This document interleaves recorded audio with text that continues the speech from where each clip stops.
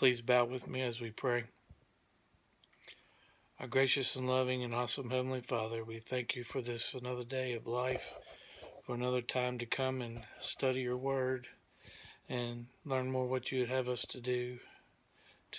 We pray that all what we will hear and do today will be pleasing in your sight. We pray that Nick will have a ready recollection of what he wants to say, and that he will do it with a boldness, and that we will have open hearts and hear what he has to say and examine ourselves and take it to our neighborhoods and others so that we might bring lost souls to thee. Father, we have a lot of names on our sick list. We pray, Father, that you will be with each one as their needs are. We pray that you would be with them as only you can. Father, we especially pray for Phil Wilkins. We pray for Bobby and Ann Pittman, Bob Tankersley, my father Leon Best, who's in the hospital. And Father, there's many more names on the list. We pray that you will be with them and that we will look for opportunities to help wherever we can. Father, we just thank you for everything that you do for us. We pray that you will be with us as we are separated today, that we might be able to all come back soon and be together again. Father, we thank you for your Son who died on the cross for our sins. In his name we pray. Amen. Well, good morning, church. It's me again.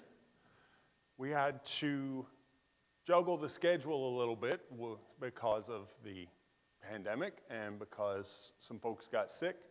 And so here we are again on video, and we're very thankful that you are tuning in this morning.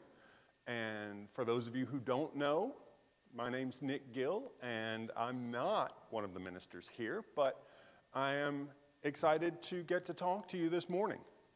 So let's get into this morning's lesson. One of the biggest hit singles of the 1990s was a song by Joan Osborne called One of Us. The song earned 7 Grammy Award nominations. It's a song of spiritual questioning and about conceiving of God in a modern or a postmodern age. And the chorus says, what if God was one of us, just a stranger on the bus trying to make his way home?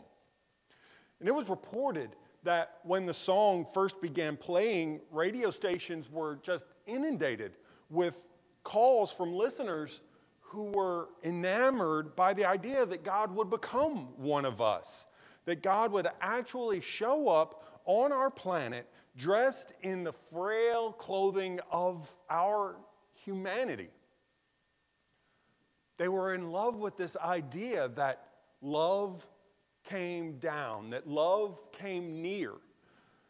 And the full words of that song may well be irreverent, and certainly the lyrics lack theological precision, but they do capture in a secular hit the heart of the gospel story. In John chapter 1, verses 1 through 18, we find an explanation, a depiction of God becoming a man. And theologians call it the incarnation. So let's celebrate this morning how love came down, became flesh, and dwelt among us by looking at some observations from John chapter 1 and being reminded of how these truths can reshape our lives. Turn to John chapter 1 with me, beginning with the first verse. In the beginning was the Word, and the Word was with God, and the Word was God. He was in the beginning with God. So the first observation we can make from this passage is that the Word is God. To the Jewish mind, a word was far more than just a sound. A word was something that had an active and almost independent existence, which actually went out from its speaker to do things. It was fearfully alive and as real and deadly as a bullet. In the Old Testament, the Word of God appears as a carrier or an agent of God's Spirit, a means by which, as the prophet Isaiah wrote, new life from God's dimension, from God's sphere, comes to bring new creation within ours. Isaiah talks about that in chapter 40 and verse 8 and chapter 55, verses 10 through 13. Isaiah 55:11 is so powerful. God says, "So shall my word be that goes forth from my mouth. It shall not return to me void, but it shall accomplish what I please, and it shall prosper in the thing for which I sent it." You could say it as His word. You could see it as His word being sent out on a mission and then coming back when it had completed it and saying, "Mission accomplished." A word almost had a life and identity of its own. The Old Testament scripture was primarily written in the Hebrew language.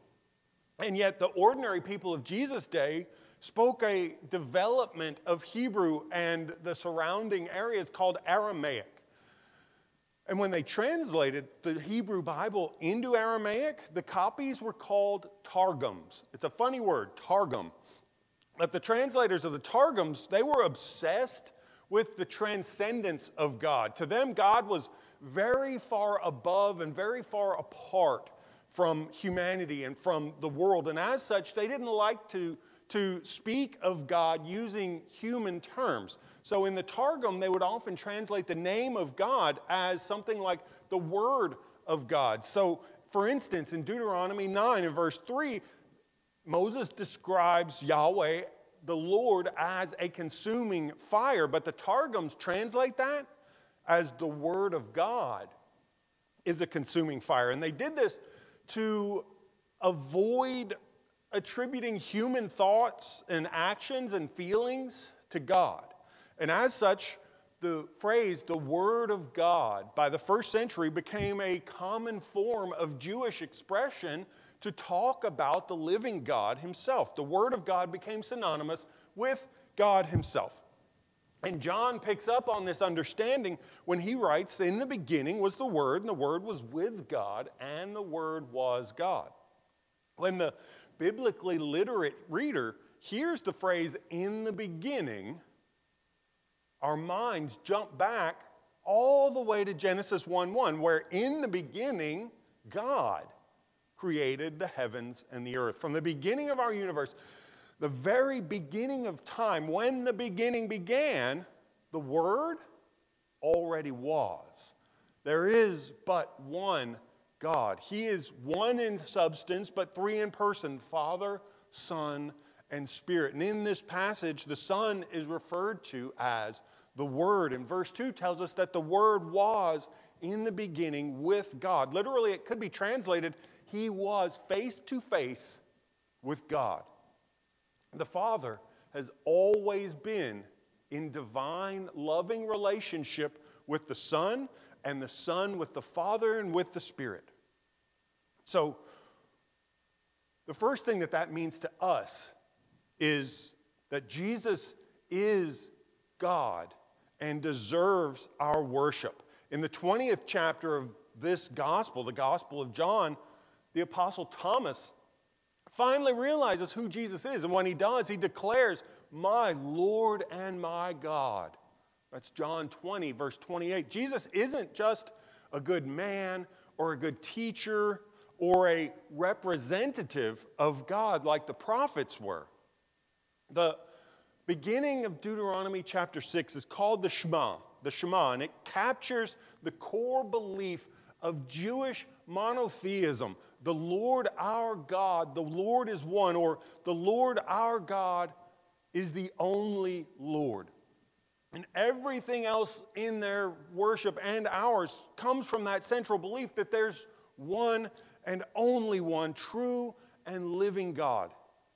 In 1 Corinthians 6 and verse 6, Paul puts Jesus right in the middle of that statement. It would be shocking to Jewish ears to listen, to hear Paul's letter read when the apostle says, "Yet for us there is one God, the Father, from whom are all things, and for whom we exist, and one Lord, Jesus Christ, through whom are all things, and through whom we exist." Jesus is God and deserves our worship in everything we do. And the second observation we can make from this passage, this John 1, 1 through 18, is that the Word made all things. John 1, 3 says, "All things were made through him, and without him nothing was made that was made." Nothing was created except through him. John's saying that the uncreated Word created all things. In Colossians 1, verse 16, Paul's writing about the preeminence of Christ, and he says, "For by him all things were created that are in heaven and that are on earth, visible and invisible, whether thrones or dominions or principalities or powers, all things were created through him and for him." And we can look at how the Trinity seems to work and get the idea that in some senses, the Father is the planner, and the Son is the doer, and the Spirit is the revealer. I know that's reductive, and any smarter theologians than me are cringing right now because that's not all, that doesn't encompass the relationship, but I think it captures a little bit of it. An example we can look at is in our redemption. The Father planned creations and especially humanity's redemption. The Son accomplished redemption, and the Holy Spirit has revealed that accomplishment and that opportunity to us.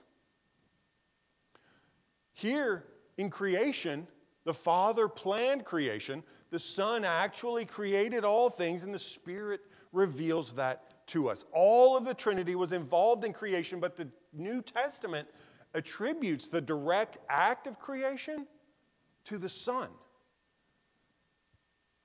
And that's important when we're talking about the relationship between Jesus and us. In America here, we have patent laws and copyright laws so that, whatever we create, we have the rights to. Jesus created us, and so Jesus has a right to our life. We can't really say, "I'm going to live life however I want to." Well, we can. Jesus will let us, but we're missing out on everything Jesus has on offer when we decide that we're going to operate that way.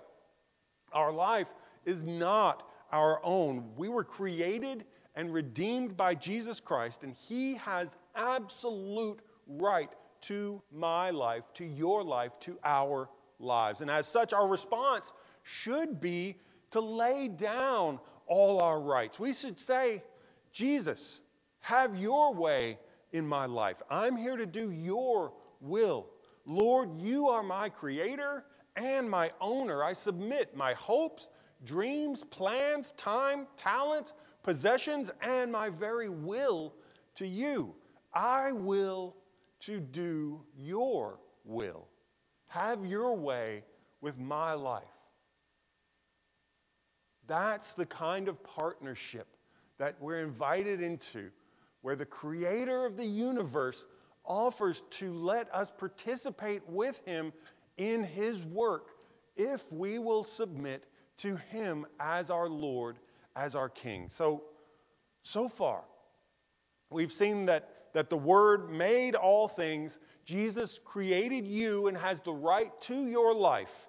So live your life for his purpose and his glory. And the last observation we're going to try and make from this passage for John 1, 1 through 18 this morning is that the Word is Jesus.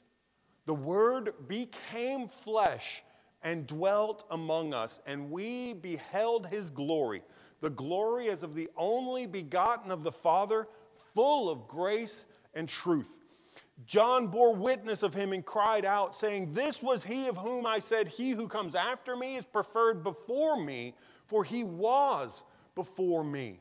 And of his fullness we have all received grace upon grace.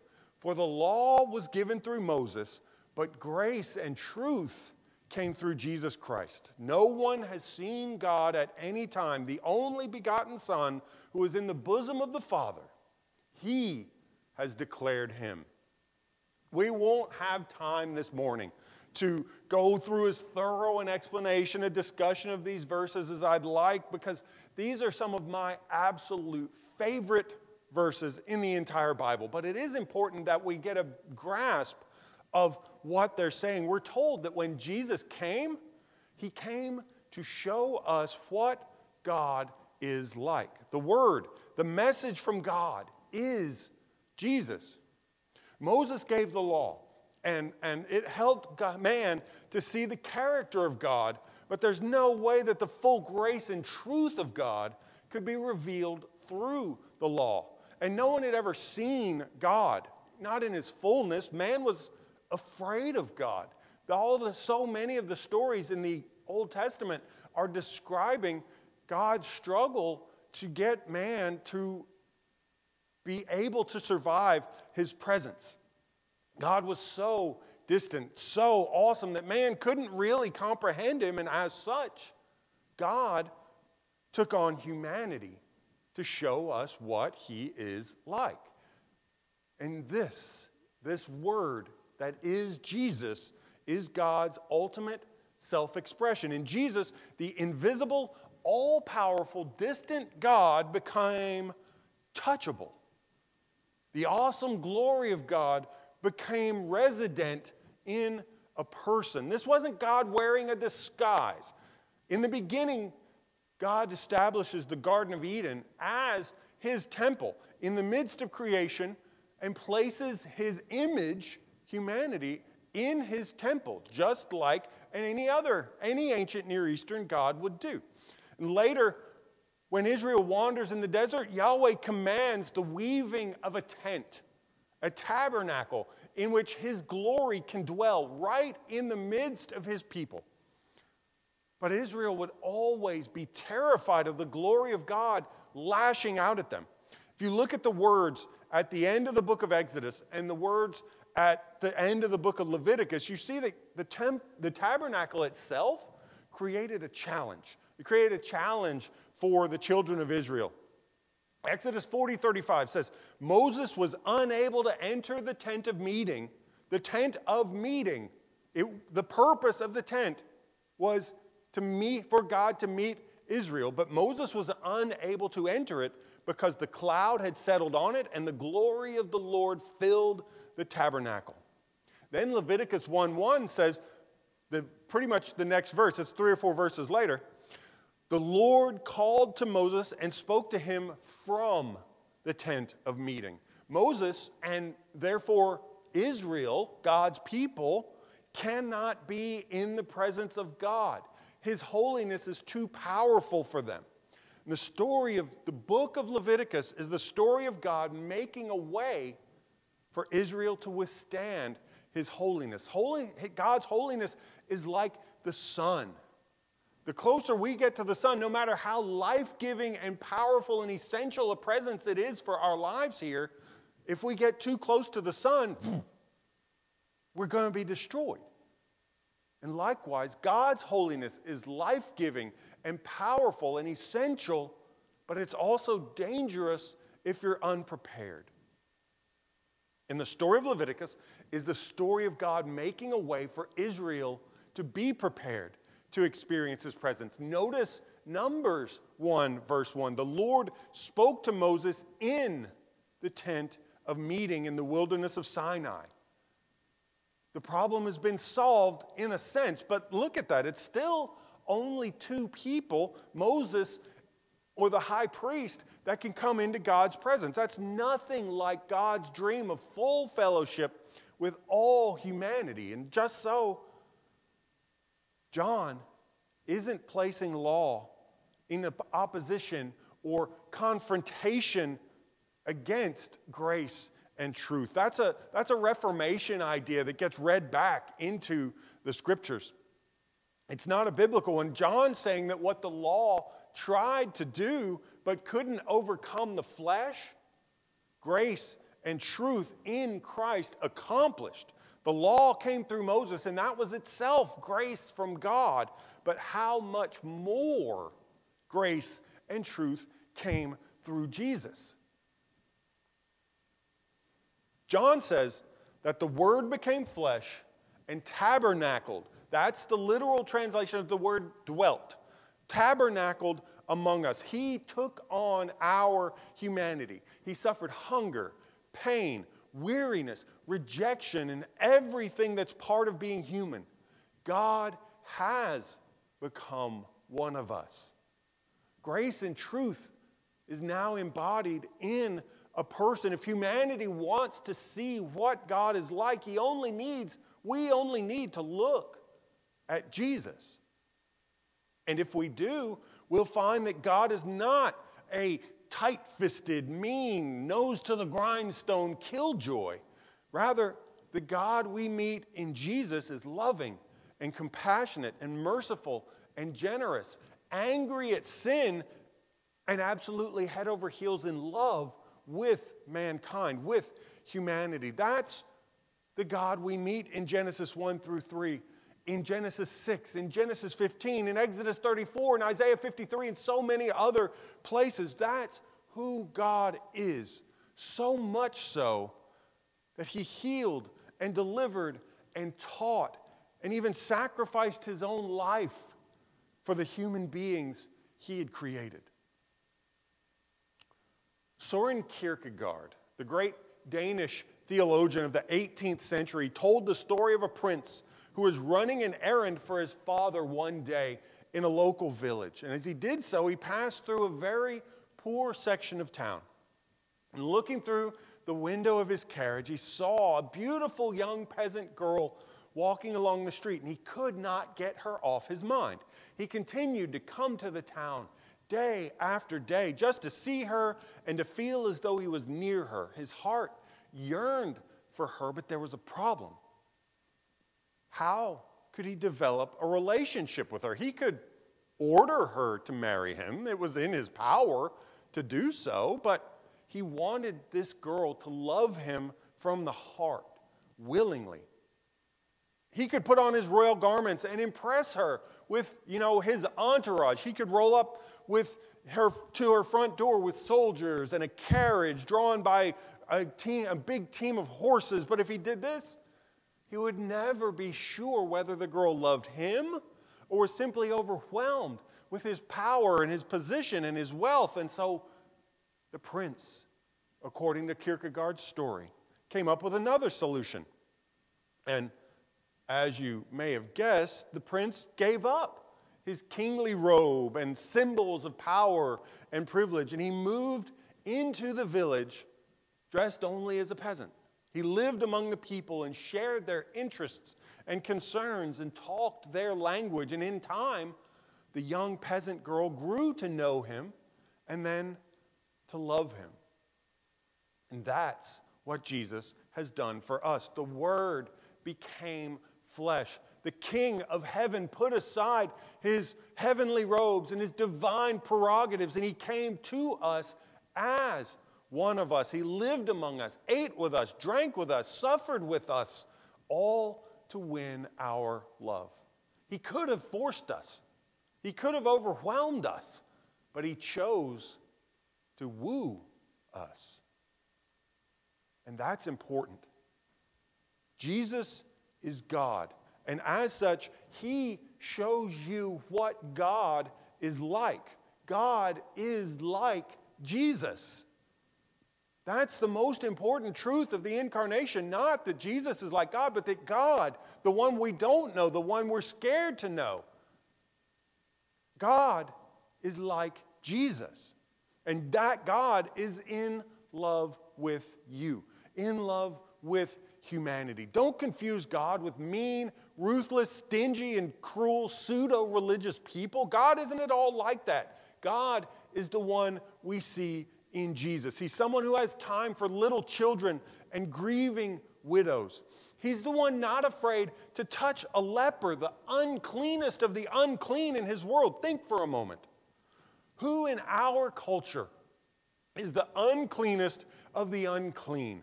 the least acceptable, the one who, if they walked into this auditorium on a regular Sunday morning, the gasps of shock would be deafening.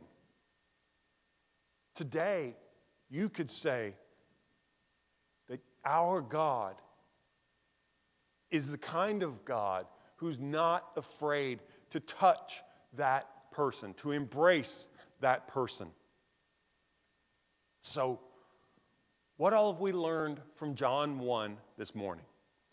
We've learned that Jesus is God and deserves our worship. So, let's worship him. Second, he created us and has a right to our lives, so let's give our lives to him. He makes our life worth living, so we need to get our focus off of ourselves and realize that our lives really are meant to be about God, about the glorious work through us that he's willing to accomplish in our world. He provides light in our darkness, so we need to follow that light.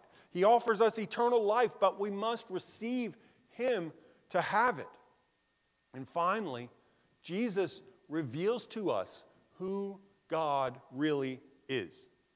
He loves and wants to help hurting, broken, and lost people. He's someone willing to lay down his life for yours. That is what we mean as Christians when we say the word God.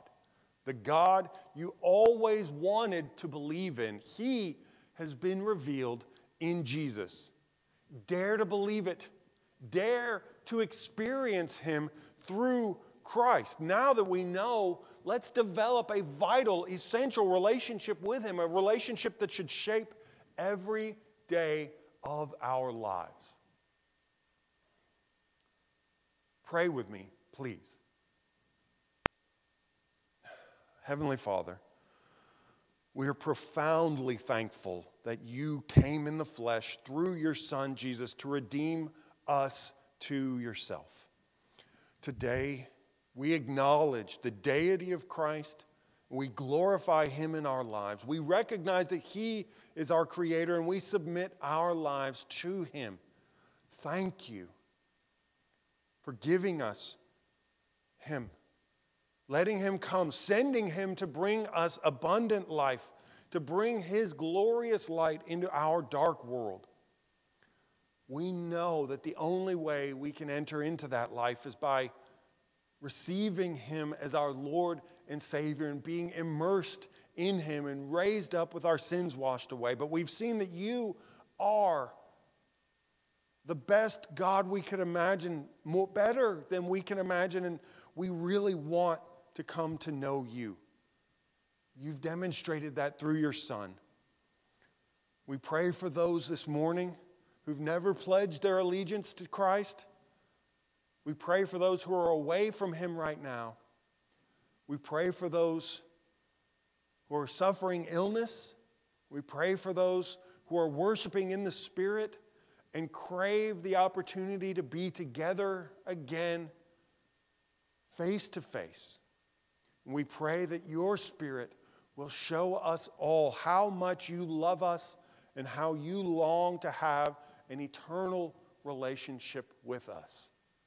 And it's in your Son's name that we pray. Amen.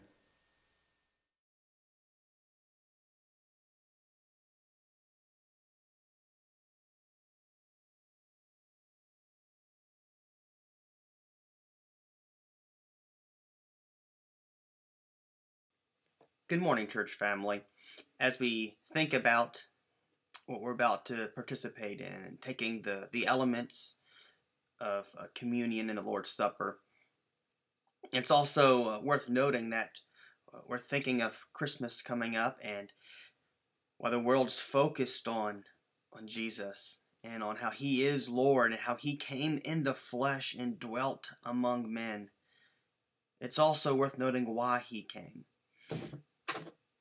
In Philippians chapter 2, starting in verse 5, Paul says, "Have this mind among yourselves, which is yours in Christ Jesus, who, though he was in the form of God, did not count equality with God a thing to be grasped, but emptied himself by taking on the form of a servant, by being born in the likeness of men, and being found in human form.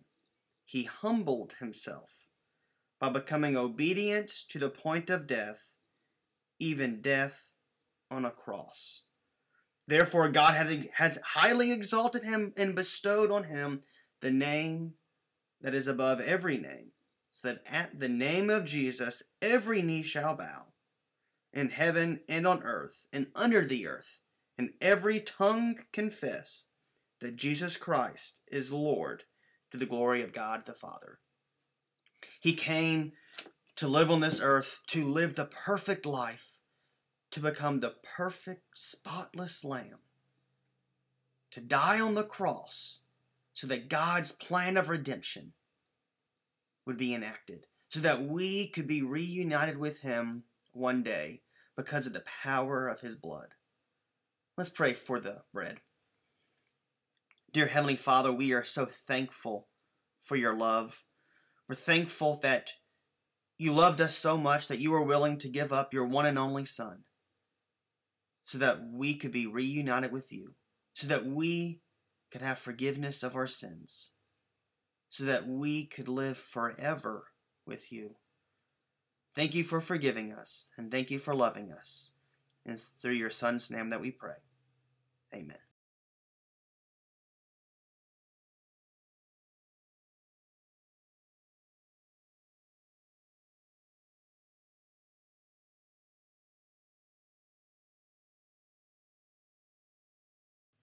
Now let's pray for the cup. As we continue thinking about your sacrifice and your Son's sacrifice, we're mindful of the power of your Son's blood. The blood that was shed on the cross that forgives the sins of all mankind for all of time. The perfect, spotless Lamb. Help us to rejoice in that each and every day, but help us to also live mindful of that fact, mindful of your love and of what you sacrificed. And help us to also sacrifice our lives, to be living sacrifices, to live for you each and every day. And it's through your Son's name that we pray. Amen.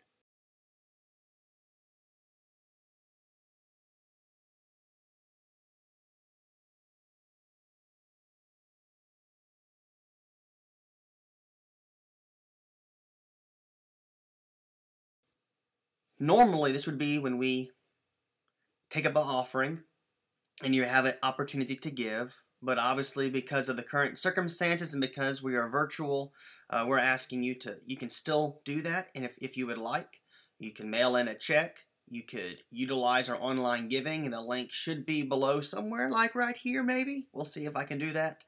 And if not, it'll be posted also at the end of this worship video. We also encourage you to look at your announcements, look at your emails, check the Facebook page for more upcoming news, and also keep the Montus in your prayers as they are needing that right now. And we hope to see you soon, Lord willing. And now it's time for our closing prayer.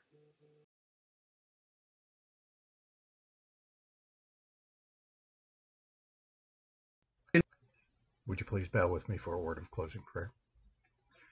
Magnificent Heavenly Father, we come this morning thanking you for this opportunity to be together virtually, if not in person. We thank you, Lord, for the technology that enables us to do this. We thank you, Lord, for all things. We realize that we live in an imperfect society, but we serve a perfect God, and we give thanks for a perfect Savior. We thank you, dear Lord, for all that you have done for us.